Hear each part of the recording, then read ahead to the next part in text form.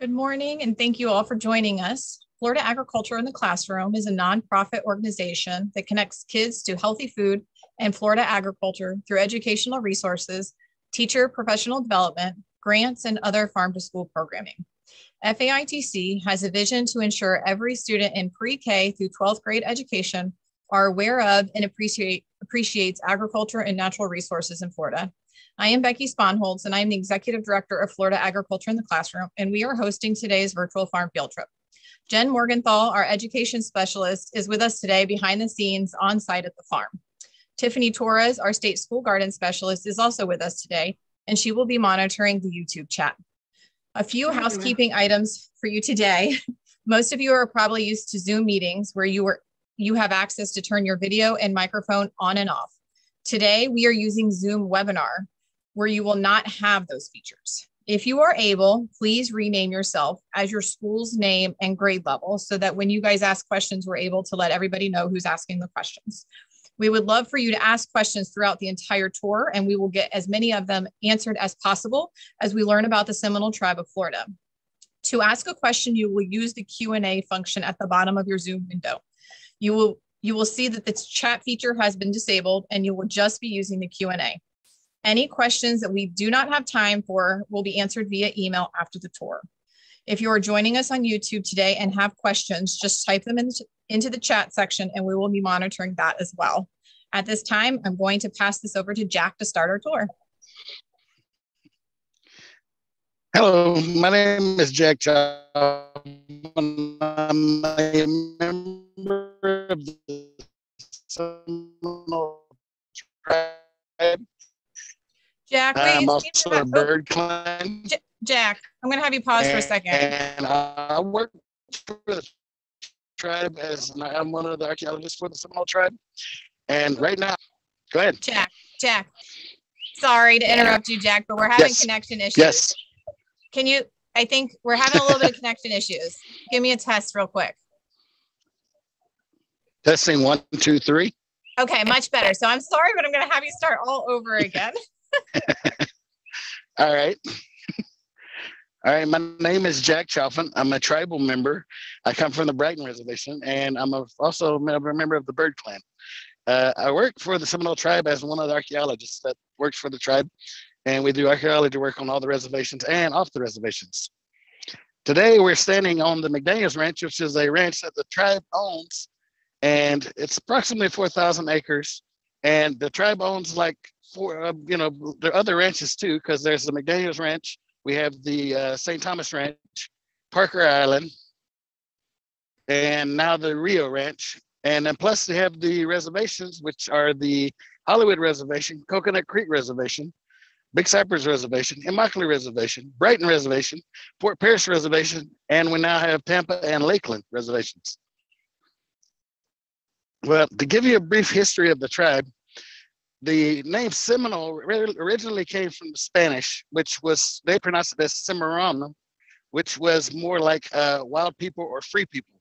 So basically, that's where the name Seminole came from. Now, according to the U.S. history, they say that, all the people in Florida died off, and then the people from the Creek Nation migrated down. Well, yeah, there was a migration after the Creek Wars, but what happened was they joined up with the remainder of the people that were left here in Florida, and now that's what we have as the Seminole Tribe of Florida, Miccosukee Tribe of Florida, and the Independent Tribes of Florida. We are the descendants of those people. Now, culture.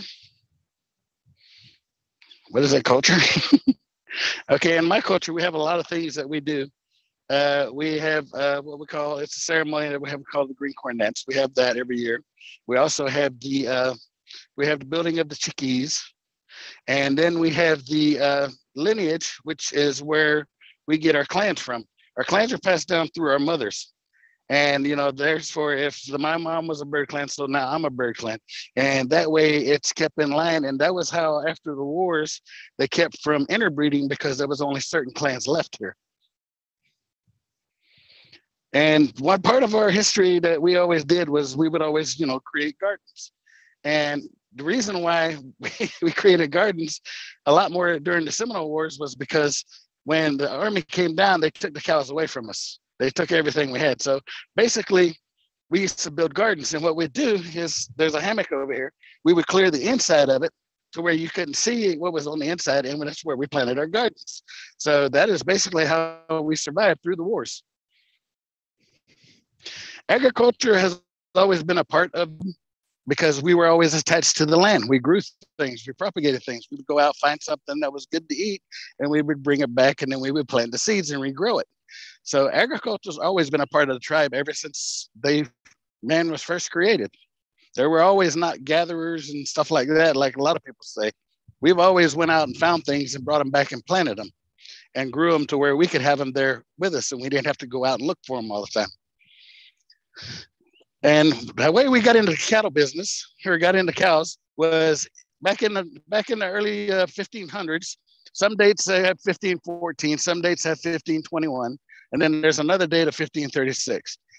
But the date that I remember being told was 1514 was when the first cows arrived here in Florida, which it may have only been 3 cows, 2 cows and a bull, but that was when the first cows arrived in Florida.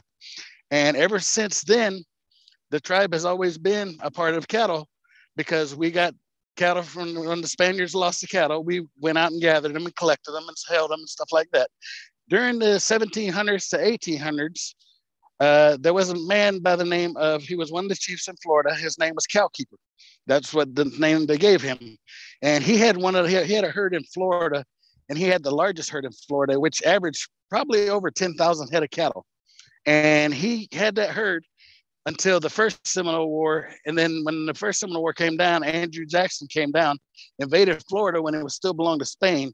And then he came in and he took, like he said, he was looking for runaway slaves. But really, he went in and what happened was he came in and he went and stole cattle and destroyed Indian villages and homes and stuff. And then whatever slaves he caught, they took a lot of the cows back with them. Whatever they could gather real quick, they took back with them to Georgia and Alabama. Well, during the third Seminole War, that's when all the cows got lost, because they took all the cows away from them because they thought that was our main food source. But little did they know that we still had gardens inside the hammocks that they didn't see, because the soldiers would never walk into a hammock. They would always walk around it or go away from it, because they always believed that they walked into it, they wouldn't come out the other side. Well, and that's basically how the history of our tribe goes, until the modern day cattle industry, which I'll get into in a minute.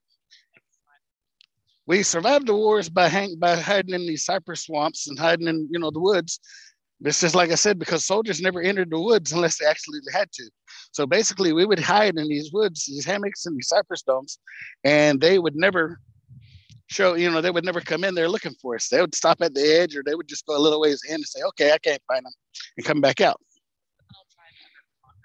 The Seminole tribe was never conquered. We never signed a peace treaty. So therefore, we are the only tribe in the United States that is unconquered. Basically, what happened was the Civil War came along. So they quit, chasing us and started chasing each other. How does your family tie into the cattle? My family, how I got into the cattle industry is my great-grandfather, which is Charlie Micco.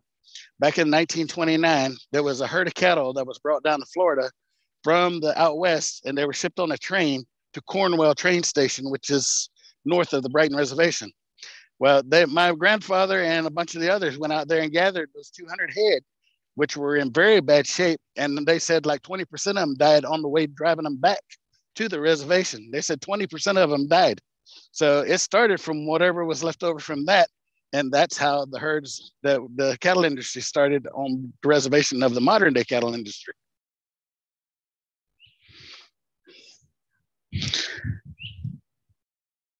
And back in 1940 is when the Red Barn, which is like a centerpiece on the Brighton Reservation, it was built in 1940. And that was where the main location of the cattle industry was, on the Brighton Reservation, until the 1950s, 60s. And then it kind of scattered out and they went to individual owners. And instead of being one, like tribal industry, it started going individually. So it turned out that the Red Barn was built back then. And it was basically almost like a community center. And people would use it for, like go and have parties and stuff like that. And it was, and it was done that way until the 1970s when it became run down and kind of almost uninhabitable. Well, in what year was the grant? Yes. In 2014. Okay, in 2014 and 15, we got a grant to restore the Red Barn. And basically what we did is went in, took that money, and we went in and as the Tribal Historic Preservation Office, and we hired a company to come in and to restore it back to its original state, which means they removed the old tin roof off it, put back the wooden shingles, which used to be on it. And that's how we use that grant money to restore the Red Barn. And today it's still being used for birthday parties, weddings, and all kinds of stuff like that. Sure. What type of produce are you currently growing? Do you seed save? And what traditional food items are you growing? Well, the traditional, what kind of food products are we growing right now? We have orange groves. And there is a small grove somewhere here in Big Cypress that they're growing like squash, corn, stuff that's supposed to be traditional. They're growing that here in Big Cypress. And some of the other things is like there's a few people here in Big Cypress who have gardens. They're growing what they call kundi, which is an old root type that they use to make bread. But you have to, there's a process to it. I mean, it's not you can just pick it up and eat it. You have to pick it up, you have to skin it, you have to shave it down. Then you have to wash it several times until the water turns white instead of pink. Because if you don't, it's poisonous. So there's a few people that grow it around here, and there's other people that have gardens. And then they also have, some of them are growing their own Indian medicines, which they have to gather out of the woods and stuff and then bring it and propagate it at their homes and stuff, which we have some people doing that too. Red Barn. Okay. So I'm gonna intro and we'll watch that video. All right. Let's go to the Red Barn video.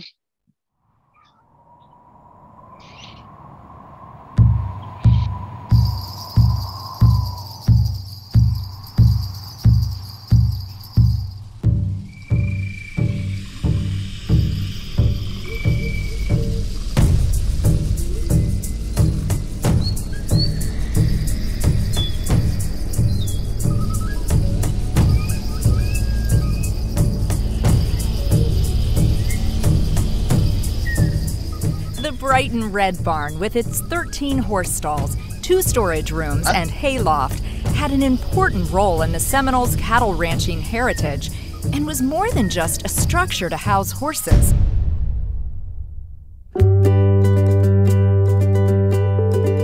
The history of cattle ranching among the Seminole Tribe of Florida spans over 500 years. Seminoles herded cattle since the days of Spanish settlers set foot in Old Florida. The Seminoles enjoyed almost 100 years of prosperity, dealing in cattle ranching by selling and trading on the international market. By the end of the long Seminole War, 5 years of constant battling and displacement had destroyed the thriving Seminole cattle ranching tradition. It would take 70 years until the Seminoles would once again raise cattle on a different level and become the envy of its counterparts.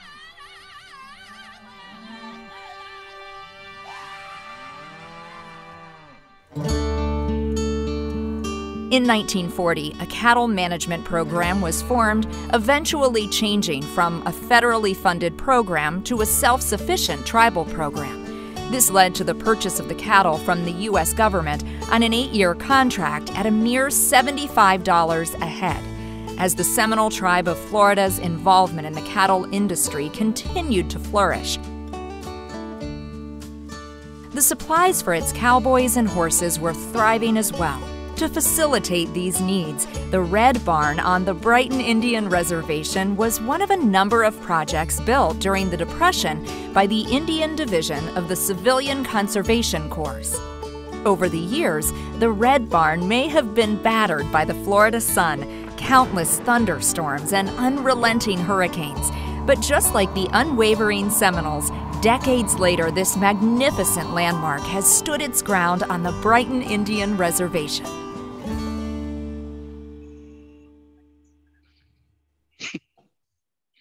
Jack, there's a couple questions that have come in, and Carrie's doing a great job of answering, but just in case people don't have their Q&A up on their screen, one of the questions that was asked is, what is the current population of the Seminoles in Florida? Approximately 4,500. And somebody, one of the classes asked, they really love your shirt. Can you tell us about your shirt if it has any? Well, this is basically what this is a traditional dress shirt, but it's actually a traditional modern, because the old traditional ones didn't have this center design. They usually just had this rickrack and stuff all over them. And basically it's a long shirt, which the older ones in the old traditional, they went all the way down to your past the knees, and they would just tie a belt around their waist, and that's what the men would wear. Well, this is kind of like a modern traditional, and that's what this is. So the patchwork here is sewn by the women, and it's made of several different cloths where they tear them apart and they put them back together in a different pattern. So that's what this is. This is what you call a patchwork shirt, and this is a modern traditional because it's long down here, but yet it's got a new pattern on it instead of just the rickrack on it. Well, it's beautiful. There are 8 different clans. And then there are 8 different clans. You have the otter, you have the bear, you have the deer, you have the wind, big town, bird, panther, and snake clan. Panther clan is your biggest clan because they're the largest so far. There are some clans that are not around anymore because they died out or were killed during the wars. One of them is like the alligator clan. And then they did have a wildcat, a tiger, and a bobcat clan, but they've all been included because they were all so small back into the panther clan. So that's basically how that happened. But yeah, there are a couple of clans, and then there's a couple that I don't even remember that are not even here anymore. Is the tribe self-sufficient as far as government? Well, the tribe has 2 branches of government, and the tribe has one of them is the board of which is the Seminole Tribe Incorporated, and the other one is the council, which is the Seminole Tribe Council. And basically, the council makes up the rules and regulations, while the board deals with the businesses and the land. The council is kind of like our government that has all that stuff that's going on. All right, Jack, can you start just to tell us a little bit about what your modern cattle, like what does your cattle industry or operation look like right now? What breeds? All right, right now we have a lot. All right, right now we have a lot of the what they call Brangus. That's what our mainstay is Brangus cattle. And right now, we have those ranches that the tribe bought, plus we have the 40 different owners on Brighton, and then we have 28 different owners on Big Cypress. And all total, I would say it's 10,000 plus cattle is what we have for the tribe itself. And where does does your meat end up in any of the Florida school lunchrooms? Basically, when we sell on the open market, what we do is we video sell them, and then they're usually shipped out to either Texas, Oklahoma, or Nebraska, and that's where they go to the feedlots until they're fed up to a certain size, and then they process them, and that's when they usually go out to your supermarkets, restaurants, schools, and stuff like that. So a lot of people don't know much about the Florida beef cattle industry, but we're definitely a cow-calf operation. Can you explain what that means a little bit more? Cow-calf operation is basically where we take the cow and the calf. We breed the cows with bulls. And then when the calves come along, we raise them up to a certain size. Then they have the video sale, and then we sell them, the calves, to the feedlots. And that's where, it goes out from there.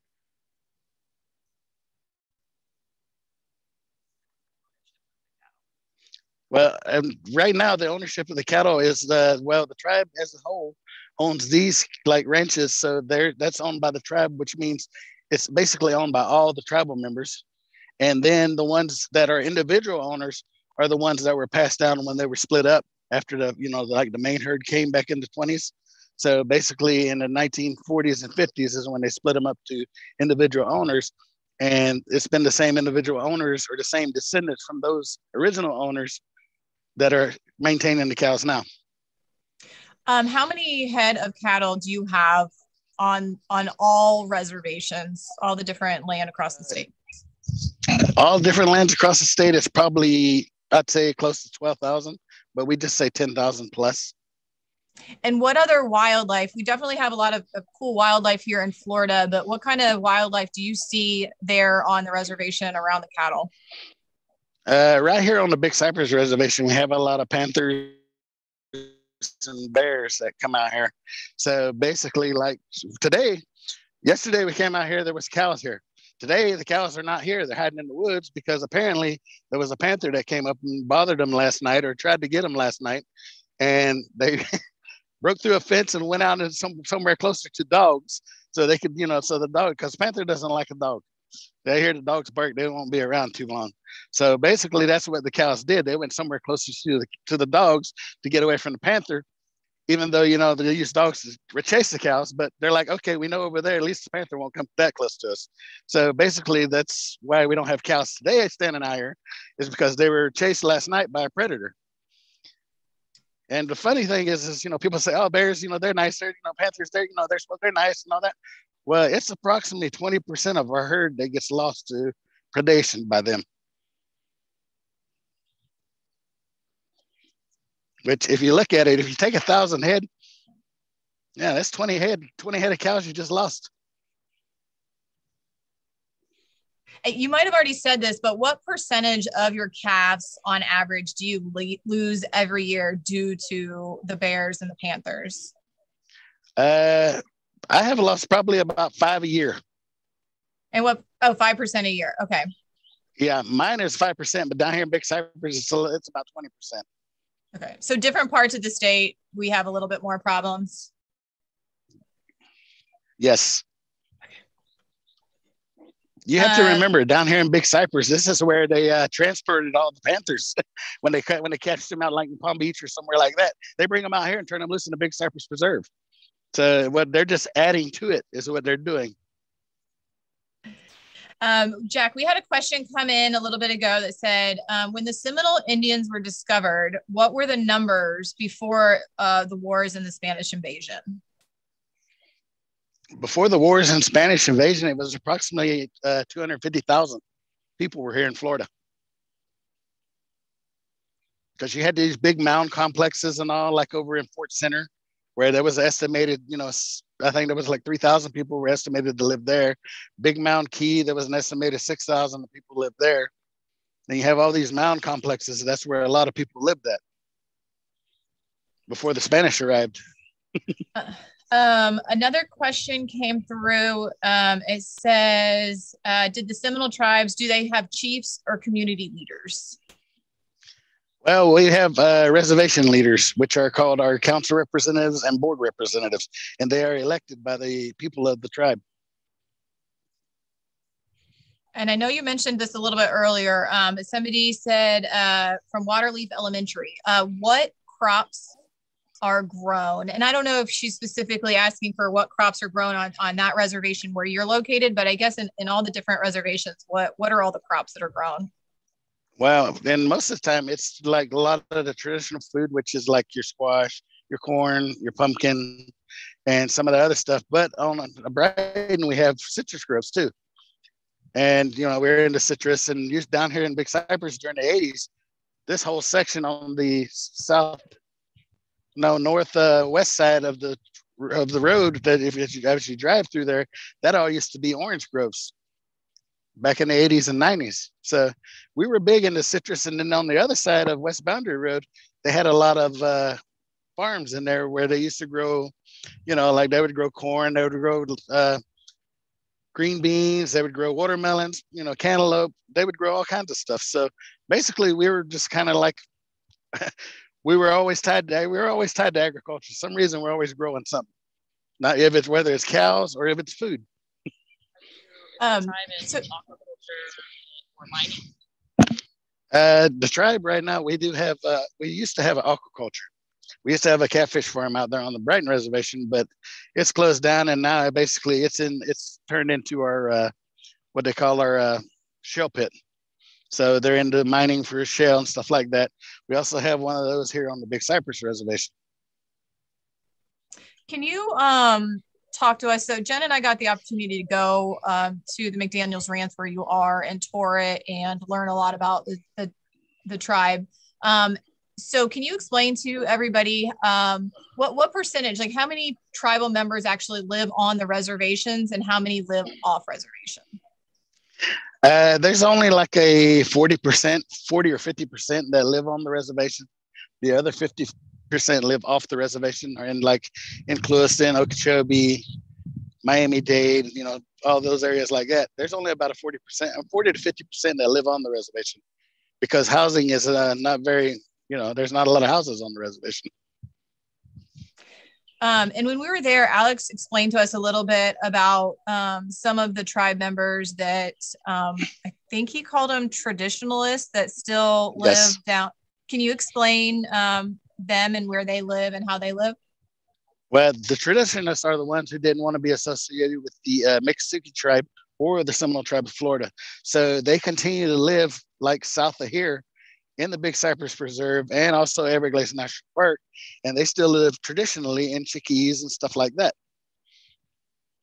Except they do have modern things like cars and stuff so they can go buy groceries and stuff. And one of the things that, somebody asked, what is a chickie? Can you explain that again? And we'll show you some pictures. I would like to invite Carrie in on that one.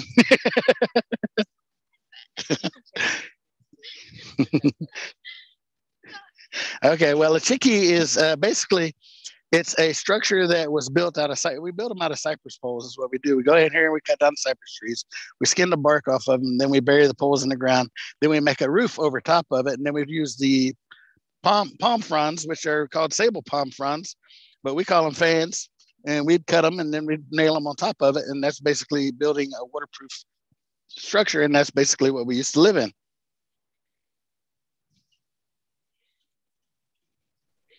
And also one of our people who are working with us today, Carrie Dilly, has a book on a chickie.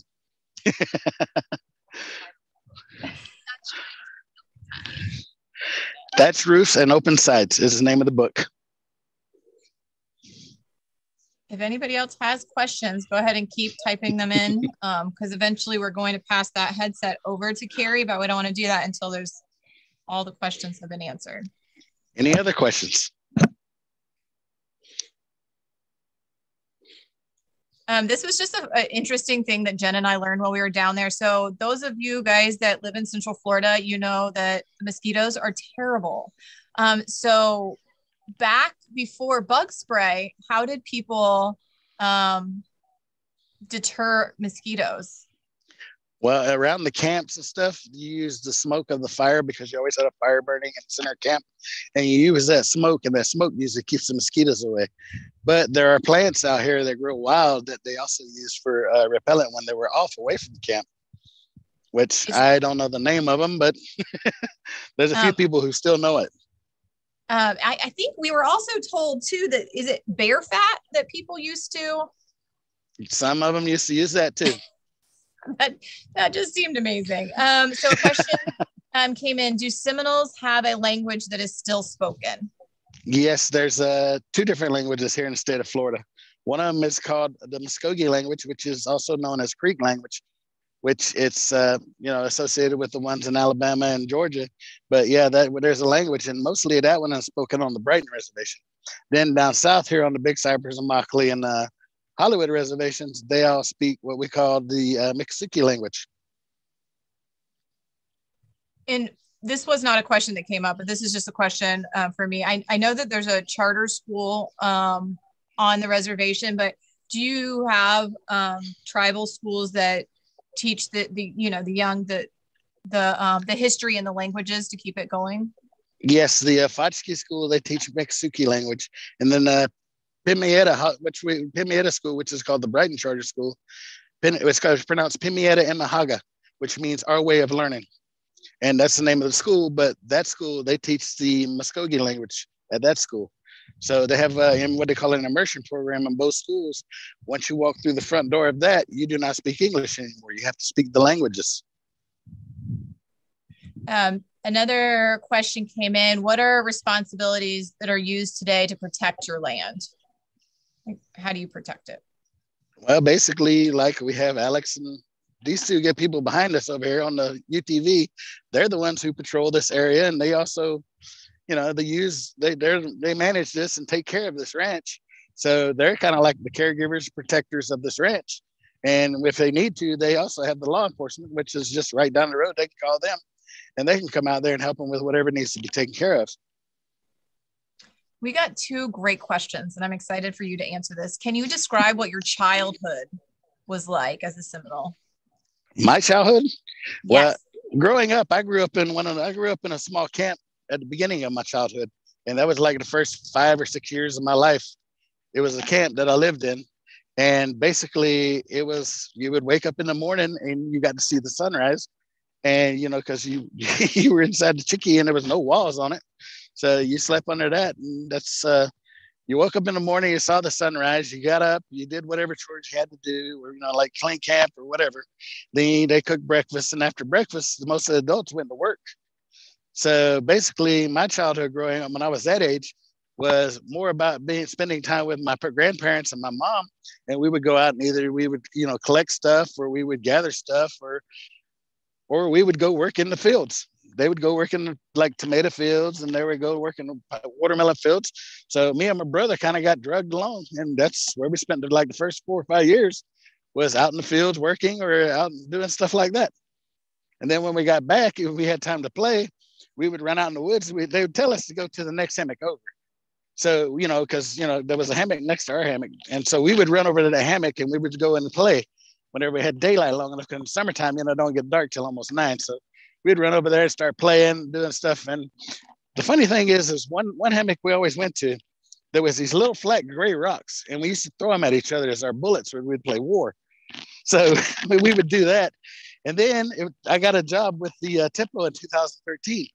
Well, come to find out, they wanted to go survey that hammock for doing an archaeological survey. And I was like, okay. They were like, do you know how to get there? I said, yeah. I said, I know how to get there. I said, I'll show you the way. I said, when it's dry, when it's wet, you can't get to it because it's almost isolated. But when it's dry, you can drive up to it, But I knew a way that you could get close enough to where it was only like 50 yards you had to walk till you got into the hammock. So we drove up there and we got out there and we started walking into this hammock. And the archaeologists that were with me, they were looking around and they started, getting real excited and stuff. And they started picking up these flat gray rocks and, taking points like where, the spot where it was at. And they were collecting them. And I'm like, what are y'all doing? And they're like, oh, this is pottery. And I'm like, really? And they're like, yeah. So, well, if y'all were here during this, the early 70s and early 70s and stuff, I said, y'all would have had a lot more of it. They're like, why is that? Because we used to pick these things up and throw them at each other as bullets. That was great. So KPU Elementary and YouTube also asked, how do you say hello in both languages? Well, in the Mixuki, I'm in the Creek language, it's Stongo is hello. And Mixuki, I don't know how to say that one. Alex? Okay. Mixuki, say hello? No, we don't know that one. And how many generations of your family are currently active on the reservation? This comes from Palm Bay Academy. My generation, my family, there is 4 generations. Okay. This one's kind of a very open-ended, broad question, but somebody says, is it hard to be a farmer? So we'll put that into the aspect of cattle ranching. Like, how hard is it to be a cattle rancher? Well, there's a saying that if you're a cattle rancher, you wake up before dawn to get started because you never know what today is going to bring you. So you have to work through surprises, and you have to work through whatever comes along during the day. And by the time you get done with everything, working cows, taking care of the cows, feeding them, doing whatever's got to be done, at the end of the day, you're usually coming home after dark. And behind you, to your right, is a big something, a bucket, a trough maybe? Actually, it's a molasses tub. Okay. And why do you, what is the molasses for? The molasses is a supplement that we put out here, especially during the wintertime, because when it freezes, the grass dies off and it has no value. It doesn't grow very good during the wintertime. So we give the cows mineral molasses, and it makes them eat the grass. So therefore, at least they're getting something out of it. Is grass their main diet there? Grass, molasses, and mineral is basically what we use. Okay. Another question came in. I'm sorry, we're kind of jumping all over the place. What is a typical breakfast for Seminoles? Is there a specific type of food that you guys eat? It's going to sound funny, but there's a lot of them that eat spam and egg in the morning. Is a traditional food. One of the usual foods, breakfast foods, bacon and egg, sausage and egg. But usually sometimes it's on fry bread. If you're lucky, it's on fry bread, not regular bread. What important buildings are on the reservation? Important buildings. There's not really many important buildings. The only important buildings we have is the Red Barn, and the other one is called the Council Oak. And it is an oak tree where the tribal people used to meet. And they used to meet with the BIA back in the day, and that was where they wrote the Constitution of the tribe to get us incorporated. And that's how we came up with our branches of government. And that was back in the 1950s. And that oak tree stands as what do you call it? Yeah, it's on the National Register as Council Oak, and the Red Barn is the only two ones we have. And that same question was, how old is the reservation? The one here on Big Cypress is 1920s. The one in Brighton is in 1929, 1930, or 30. It says 1930 or 36 on some of the paperwork. The Hollywood Reservation, what they used to call the Dania Reservation, is the same age as Big Cypress. And did you mention at the beginning that you're there's another reservation being added right now or recently? Yeah, Lakeland. Lakeland's just being built. They're putting houses on it now. Okay. And the third question on that same one is, do you speak another language? Which I know you said hello in one of the languages. Are you fluent in? I'm not real fluent, but I can understand it. I grew up with my grandparents with them. So I basically had to learn how to understand them when they talked. And are there any females that are nominated as council leaders? Yes, we have one here in Big Cypress. She's James Billy's daughter. What's her name? Marianne Billy. She is a council rep. And at one time, we also had Betty Mae Jumper. She was a chairman of the tribe back in the 60s or 70s. Yeah, she was the chairman of the tribe back then.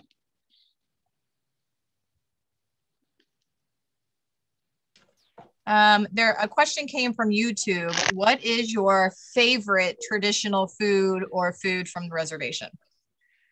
I have a traditional favorite food. That's kind of hard to say. But one of them I always like to try to eat it's called pork chop on fry bread. But the other one is also like a lot of swamp cabbage too. Can you explain what swamp cabbage is and that type of bread that you're speaking of? Swamp cabbage is basically, you see the young palm there growing right there? That's basically swamp cabbage. You go in there, you cut it down below a certain point, and inside of it is called heart. They call it in, I don't know what country it is, but they call it heart of palm. And basically that's what this is. It grows wild and natural out here, but down there they have to grow it, and they have to cultivate it to get it so they can harvest it. But here it grows wild everywhere. And what about that bread? How is it made? What is it made up of? The fry bread is basically you take flour, water, and then mix that together, and you use self-rising flour. And then they would take that and they would pat it out into little patties, and then they would throw it in hot grease and fry it. A question from Waterleaf, I believe, came through. How many Seminole Wars were there, and how many were won and lost? According to the United States government, there was 3 wars. But if you ask our elders and stuff, they would say it was one long war, because the 3 different wars in the United States government was nothing but 3 different policy changes. And what kind of tools or materials were used as weapons during those wars or war? During those wars, the first one, we had the bows and arrows, the ladles and stuff like that, and some weapons, because the Spanish gave us some weapons and stuff like that, some guns, which were the old musket types, and that's basically what the three wars were fought with: muskets, stuff like that. A question came through. Are any Seminole Indians vegan? That's a funny question. Well, back in the day, they used to say if you were a Seminole who didn't like any meat products or didn't have any meat, they called you a bad hunter. So that's what they say a vegan is. If you're a Seminole and you're a vegan, you're just a bad hunter. Do you grow crops all year? And I know in Florida we're a little bit different, and depending on where you live, but do you grow crops all year? Watermelons, cantaloupes, stuff like that usually grow during the summer, springtime. And then during the fall time, they usually start going into tomatoes, green beans, and stuff like that. Then the wintertime is when they grow their like turnip greens, collard greens, and stuff like that. Mustard greens and stuff. And that's basically, they switch it around a lot. It's not always the same thing. I'm not sure if you can answer this question or know the answer. Why are some plants named after animals? For example, bobcats. Because I guess it would be more like they would image it. It looks more like the image of a bobcat, or the image of the tail, or the image of the ears, or something. That's like young ferns. They call them fiddleheads because it looks like a head of an old fiddle. Which those are edible though. You just got to have them when they're still curled.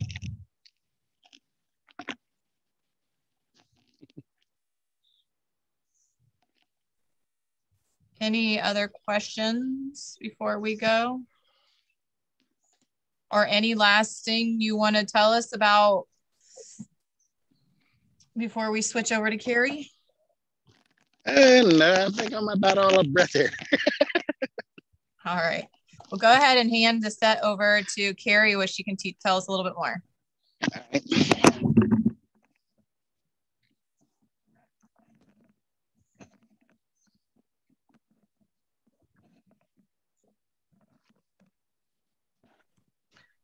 All right. So Carrie is going to tell us a little bit about who she is, what she does, and more resources for you guys as teachers.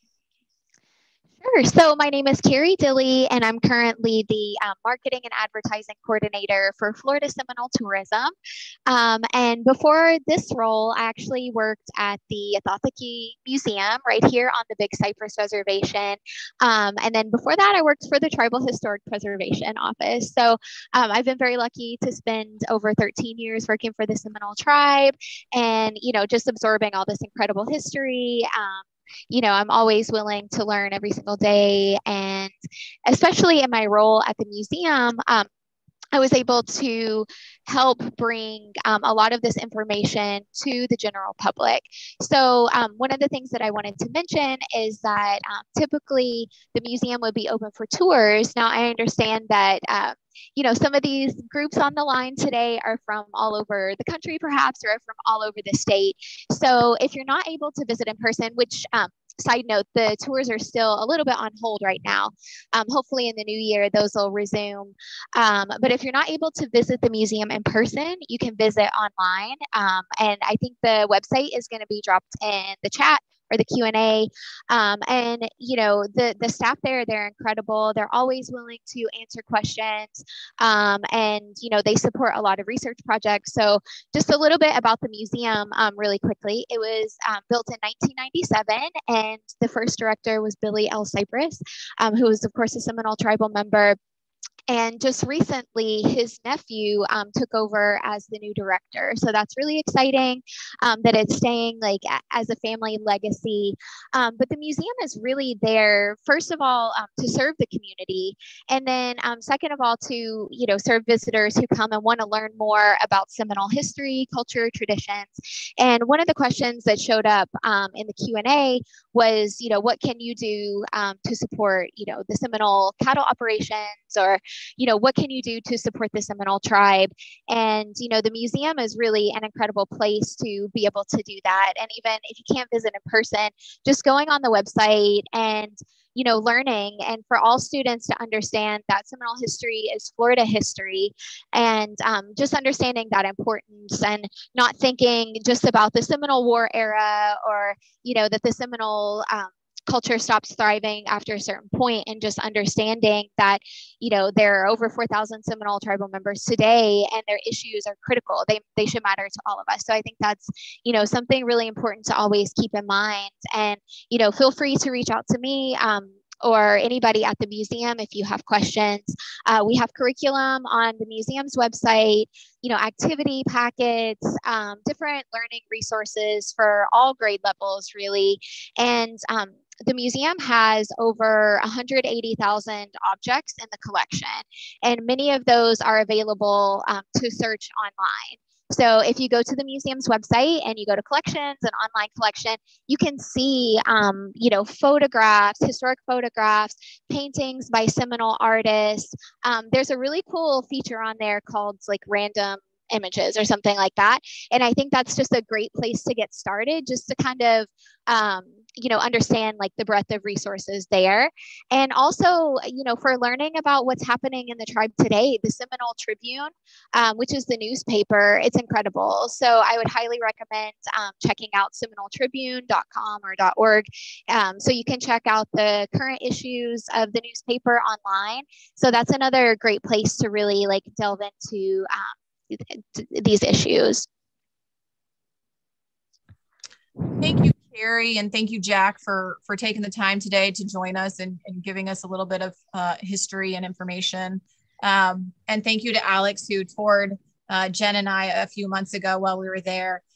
Even though I was a little nervous about the Bears and the Panthers, it was really interesting and really beautiful. So those of you guys that are still with us, if you could take the post-tour survey that we put into the chat. And we are going to have 2 more tours at the beginning of next year. So hopefully January, February. So stay tuned and check out our website. So thank you guys so much. And we hope you guys enjoyed it.